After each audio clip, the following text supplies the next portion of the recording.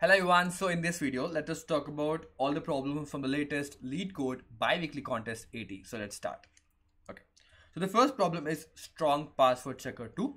So the problem statement goes like this, that you're given a password, as you can see in the input, and you just have to check that whether it is a strong password or not. For a password to be strong, it has to satisfy these given conditions. So let us talk about these conditions one by one.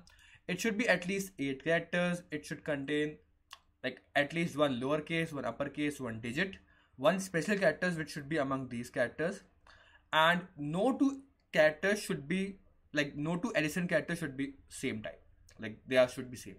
So that's the overall condition you have to check. And if the password that is given to you satisfy all the given conditions, it is a you can say strong password, else it is a not a strong password. You just have to check that. So it's very simple. What you can just check is that in the first case, you just have to check that it should be at least length greater than or equal to 8, or else it is not a good password. Then you have to just check the occurrence of all of these particular lowercase, uppercase, digit, and a special character, like how much time they have occurred in the given password. If it is at least once, then it is fine. And no two addition characters should be of the same type, so you just have to check that. So all the three conditions you can directly just check out, and that's all it is.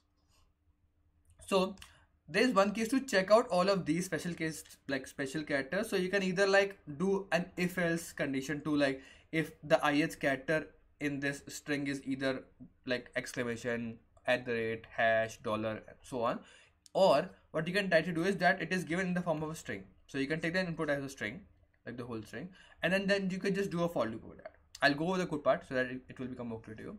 So we have these different what you can say variables for storing out whether there is a digit, like how many times a digit actually occurs, a small character, a capital character, as well as a special character. So what we have done is that if the length is less than 8, then it is directly false. You can iterate over, then you have to just check that whether two addition characters are same or not. I'm just doing a for loop and just checking that whether two addition characters are present. Else, if they are, then the answer is false. Else, what you can do is that you can just iterate over the whole string. If the ith character in the password is a small character, then increment the small value. If it is a large character, like capital character, then increment the capital value. If it is between any digit, so increment the digit value. Now for the special character, you can again do a if else condition, like if it is hash, if it is dollar, and so on. Or else if I have the whole string, you can just do a for loop over this particular string that is using a j variable, and just check that whether any one of these character is equal to the ith character I am on. If it is, increment the special character. And in the end, if all the characters should be at least present 1. So if small is also greater than or equal to 1, capital, digit, as well as special, they should be greater than or equal to 1, all of them, then only this condition will satisfy to be true. Or else if any one of them is less than, if any one is 0, then this will turn out to be false. So this is the overall short logic and the code for the first problem. Okay, let us move on to the second problem. Successful pairs of spells and potions. So it is also not too difficult. What you can say is that you are given some spells and potions and a success value. So what you can actually observe is that in the spells and potions, you are given that you have you can mix out these spells and potions, and the success is also good to you. A spell and potion is considered successful if the product of their strength is at least success. Now you can take any spell, then you can pair it with some potion. When the product when you do a product of both of these values, if it is greater than or equal to 7, then the answer is that they form a good or successful potion and spell product, or else it is it is not. You just have to tell that how many possible pairs you can form. So that's the question how you can do that, and the constraints are pretty large, so you cannot just do it in a most brute force way. So what you can directly observe is that, let's say for 5, you just have to tell that if I have 5, how many numbers are there such that if I multiply this with this number, the value is greater than or equal to 7. So obviously if I have the value 7, I know 7 and I know 5, I can easily get that how much number I should multiply that I should get a value of at least 7. Because let's say if you just find out that 5 and this is 7, so if I just multiply 5 with 1, then it is equal to 5. But when I multiply 5 with 2, it is equal to 10. So 5 into 1 is equal to 5, 5 into 2 is equal to 10, and I want my success to be at least 7. So I should take any number greater than 2, greater than or equal to 2, which will satisfy the condition. So if I know how many numbers are greater than or equal to 2 in this whole array, then I can just form a product of this particular spell and the portions. And I will do the same thing. Now how I can get that? I can just sort out this whole array and just do a binary search over it, because binary search will give me the first value that is greater than or equal to this. I can just do a lower bound function over this whole vector, and I'll just get the first value that is greater than or equal to the value I'm looking for. And if I just get the value, I'll just know how many numbers are greater than or equal to that, and just print out answer. There's a one small catch. Let's see that. Okay, how I can check that? Okay, so taking the first example only. So if I have the success value of 7 and I have the first spell value equal to 5, then I get actually the value of equal to 1. Yeah. So but the value starts from 2. So what is actually happening is that I am just telling out that what is the minimum value I should be multiplying with 5, so that my successful value, like the success value, will become equal to 1. When I'll check with 1, the answer is like 5 only, that is small. So I should start with the next number, that is 5 into 2, that is 10. Okay, so what you just have to understand is that the value that I'm getting by just dividing this success value with the ith spell value is not the actual value, but you just have to check that whether taking this value is sufficient, or I just have to check the next value. Now what you will understand is that if you just do a lower bound on 1, then you might get the values of 1, but there might be many 1s, and then there will be 2. If you do a lower bound of 1, you will get this value, but I have to start with 2. So you have to just accordingly take these things into consideration. So what I've tried to do here is I have to first sort out this portion array. Then I've taken the size of it, the answer vector to store all the answers, then iterate over the whole spell array one by one. Then find out how much number I need more to get out equal to success, the product of that. Then do a lower bound over this whole portion to get out what is the first occurrence of other. Now I get the first occurrence. Now what you have to do is that this is the value, okay? Because let's say if I divide 7 divided by 5, I will get a value of 1, but my value is 2. Okay, so if I get a value of 1, I should know what is the next occurrence of just 2. So I just do a value over this whole for loop. So what I'm doing here is that if my position that I got is less than n, and the value, like the position and the spell, if it is less than success, because see, I'm taking out the spell, the ith spell, and the portion, like the position which I got in the portion vector. If the multiplication is less than success, I want greater than or equal to success. So I will do position plus plus. I will keep on going to the next value. Now you might think that it is going to be O of n. Why? Not because I'm doing a for loop. This might be a very small iteration to just find out the closest value. So it will not take much time. But whenever I get the value, I will get the first occurrence of the value from which I get a good answer. And all the values ahead of it are fine. So all the values ahead of means that n minus position of I. So position of I minus n, I'll get all the rest of the values. I just like store the answer. Cool. The next problem is match substring with displacement. So you're given out a s string as well as a sub value, substring actually also, and you're giving up some mapping. So what you actually have to do is that can you do some conversion in this substring, like not just understand it, it is not a substring, it's just the name of the string is sub. So substring. Can you do some changes in this substring such that you have to do the changes according to this mapping. So you can change out like maybe E to 3 or T to 7. So you can do that, and you can only do this, what you can say, in one direction only. Like you cannot do this in multiple iteration. What I mean by this is you cannot just take, like you can just not maybe change E to 3, and maybe there's also exists some mapping from 3 to, let's say, 7. There might be some mapping that is 3 to 7. So you cannot just change now 3 to 7. So you cannot just go and in a like a map fashion to like going from E to 3 to 7. No. So you can just do this, only this type of change. You can only change E to 3. That's it. And only like one time change only. So you can just change out this string such that, can you change out this substring such that this string actually becomes a substring of this particular S string. Okay. That's the whole problem. Now, how you can do that? The thing is that in such a problem, when you don't have much of the clarity, you can at least see that the constraints are pretty small, which means that if it is 5,000 the length of this, you can do an O of n square operation. If you do an O of n square operation, what I'm trying to do here is that I will check out that for every substring, can I make this a substring of this? I'm just doing in a very brute force way. The only problem is that if I'm like, I know this string, I will just match that whether the first four character is equal to this character, if like is equal to this string if I do some changes.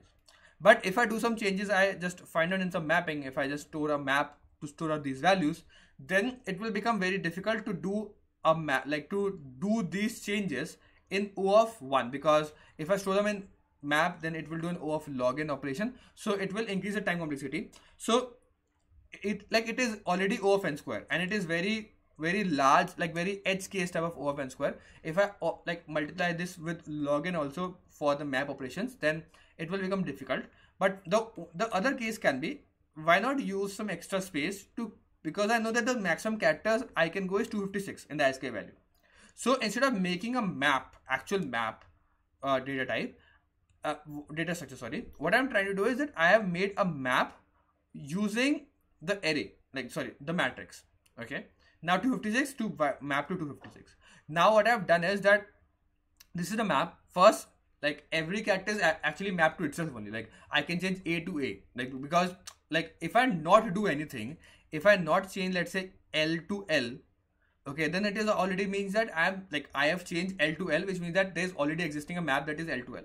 I can just say that also. So what I have done is that I have already done a mapping of the given I with itself. So which means that for every ASCII value is mapped to itself. So that is one. Then I have iterated over the whole mapping and mapped the 0th character with the first character and like updated one. So this actually creates a good mapping which I can directly access in O of 1. Okay. Then I just do a for loop over this original string, that is this string, and just check that can I match this substring with the first 4 characters and the next 4 characters and the next 4. If I can match them, I can just do a for loop over this string and just match that how many characters are matching. If they're not matching, can I what map does I exist, like what mapping I exist. I can do a change from E. Can I change that, like can there exist a mapping from E to O? Is there exist a mapping? Because I have the mapping, I can just check in O of 1 whether there's a mapping between O to E. If there exists, then it is fine, I can change that. If it doesn't exist, I cannot change that. So that's what I've done. If there is no mapping between the ith character and the character I want to map to, if they are not, then the check is false and I just break out of the for loop. If there exists a mapping, then it is fine. You just move ahead. In the end, if the check is true, then answer is true, as always. So that is the third problem. Nothing much, is just a brute force only.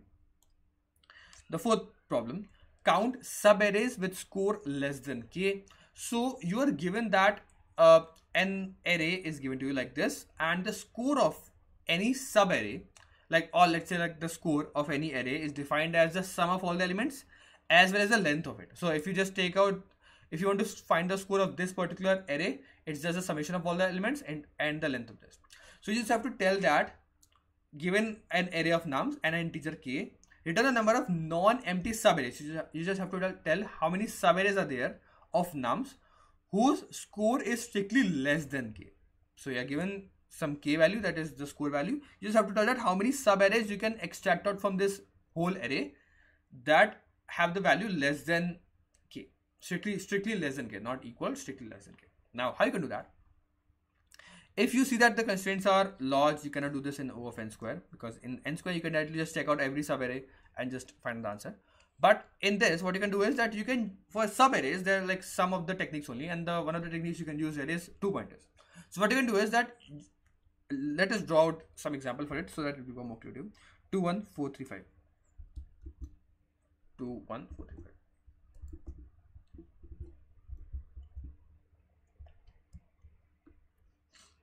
Two, 1 4 3. Okay, now what you can do here is that you can use 2 pointers. Now the score actually is the length as well as the multiplication of the sum of all the numbers. Okay, now what you can do is that you have 2 pointers starting at the very first. Okay, now you can just iterate over this I, and this is like the last pointer, that is I and j. Now keep on moving your I to the next element, and this subarray is building for you. Okay, now whenever you are expanding out your window, this is like a sliding window technique, or 2 pointers you can say. Whenever this window is moving, it's increasing, just keep on incrementing what is the total sum of the elements I have in this window. So till now I have 3, and the k value I want is 10. Okay. Now what you can see is that also if you have I and j, you know the length of it. That is, the length is 2. So the total score I have get is 6. So that is strictly less than k. That is fine. So I can keep moving my I. But how many subarrays I can get if I include this ith number in the answer that I'm talking about? So if I just go one step back so that it will become more clear to you. What am I trying to do here is that if my I is here and the length of the subarray that I have, or the window that I'm forming is of length 1. The number I have, the total sum of the window is 2. So it is fine, that is less than 10, that is fine. So this is fine. So how many subarrays if I can make with this number inside a window? It is 1, because this is the one window, that is fine. Now if I want to just ask you how many subarrays I can form with this element inside the window, and this j is here. So keep on mind that I cannot go beyond j, because j will actually marks out my territory that is good to go. Now I can make this as subarray and this as subarray. So the answer is like 2. Okay. Now let's say if I also include this element, how many subarrays I can make? I can make this, I can make this, I can make this. So 3. Okay. Now you might be thinking that okay, this subarray is missing, because like this is also fine if I want to take this, but I'm only talking about all the subarrays that are including this element. Okay, so that's why only there are 3.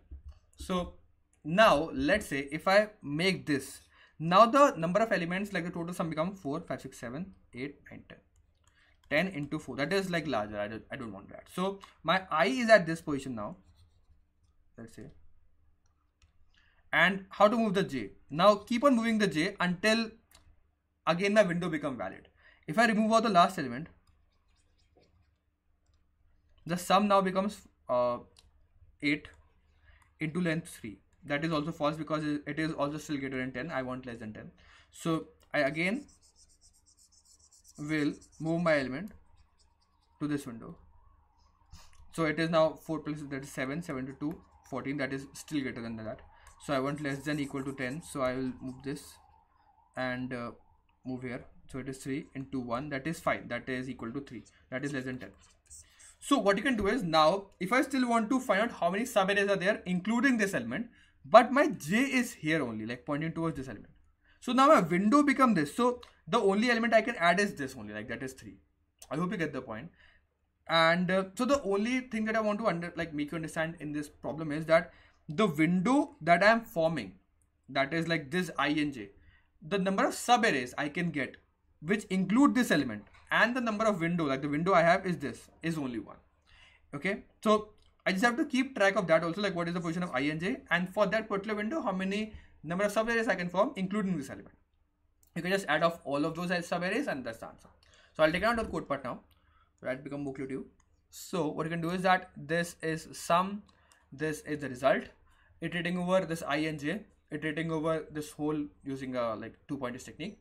So as the I increment, I'll just increment the total sum I have, like, because I told you that as my I move, I'll just keep on incrementing how many sum I have. Now what I'll do is that now I will just check that whether this sum into the window I have, because the total score is sum into window. If this becomes greater than equal to k, then I will just move my j to the left hand, like to the right hand side also. So this is like moving out j plus plus and subtracting out that element. So it is just like adjusting the window. When I have the perfect window, so this is like after doing these 2 steps, I have a perfect window that is having the sum and the length of it less than k, that is fine. Now I have a window, so I just have to include the current element. So the result will be including the I minus j plus 1. So whatever is the I is there and whatever j is there, this is the window. And whatever window I have, the number of subarrays I can subtract, like I will get from it, is the difference between these 2 values, that is I minus j. Because let's say if I have this window, I can, and I want to include this element. So how many subarrays I can form? This, this, and this. So between that, the three subarrays. So I minus j plus 1. So whatever is it. So this is actually just the length of the window I want. Okay, so the length of the window is the number of subarrays I can form, and this increment in the result, and just print out the result. So that's the overall logic and the code part for all the 4 problems from the latest Leetcode contest. Thank you for watching this video today.